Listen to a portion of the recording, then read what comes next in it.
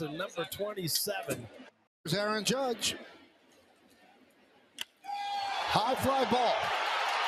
Center field. Gone. Way gone. See ya. A long home run for Judge. And the Yankees have a lead. And it is 1-0 Bombers.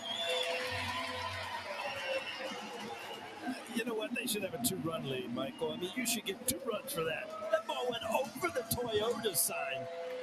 You don't see that from right-handed hitters. I mean, that is ridiculous. It's 25th of the year. High fly ball. Deep center. Thomas back. Still back. Looking up. See ya. Into Monument Park. The power is back. A grand slam for Judge. And it is 6-0 Yankees. So I don't know how your night started, but this is a pretty good start for Aaron Judge.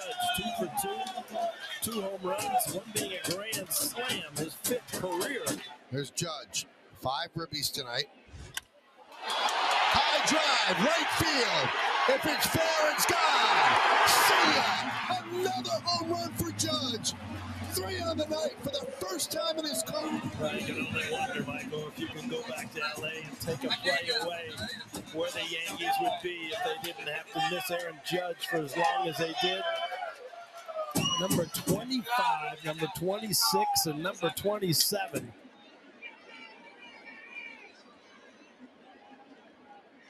Aaron Judge crushes one deep to right center field. There it goes.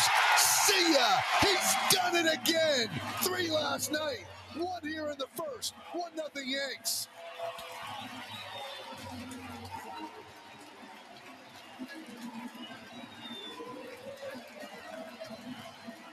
All right, Michael, this is just kind of showing off right now, right? I mean, 3 last night, 1 today, and I really feel like I am off the hook, Michael, because I went down to the locker room today, and you know how he greeted me?